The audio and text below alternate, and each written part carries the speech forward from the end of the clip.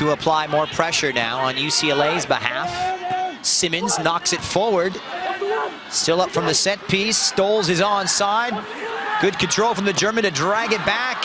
It's a goal-mouth scramble. And Cal finally clear there. To Sazamaja now for Larry and Jacques.